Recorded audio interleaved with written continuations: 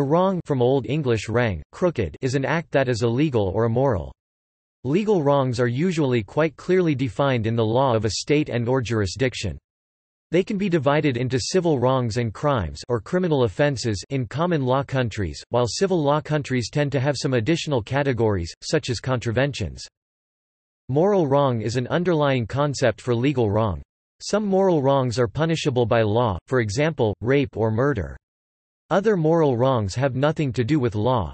On the other hand, some legal wrongs, such as parking offenses, could hardly be classified as moral wrongs. Legal wrong. In law, a wrong can be a legal injury, which is any damage resulting from a violation of a legal right. A legal wrong can also imply the state of being contrary to the principles of justice or law. It means that something is contrary to conscience or morality and results in treating others unjustly.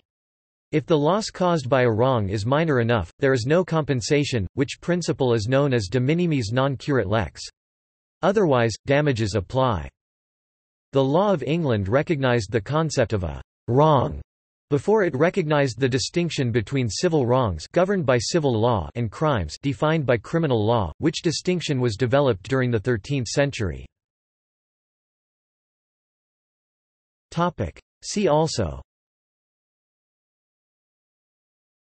error, evil, goodness and value theory, guilt law, justice, moral rights, natural and legal rights, rights. References. Willis, Hugh. Principles of the Law of Damages. The Keefe Davidson Co., St. Paul, 1910.